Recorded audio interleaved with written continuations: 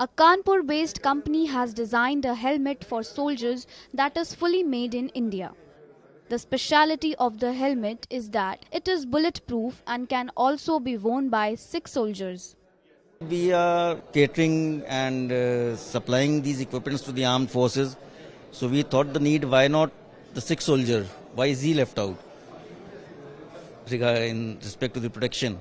So that's why our team worked on it and we developed a product and we got it patented too. Sikh soldiers constitute a large part of the Indian army, but there was no protective headgear for them so far. The company says that the helmet can withstand bullets fired from an AK-47 rifle also. It has other protective features as well.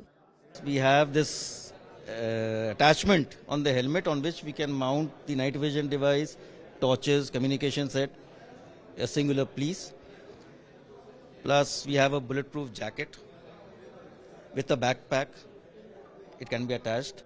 MKU says that it has received an order from the Indian Army to make over 12,000 helmets. The company also hopes that apart from the Indian Army, the Punjab Police will also consider using it for their Sikh personnel.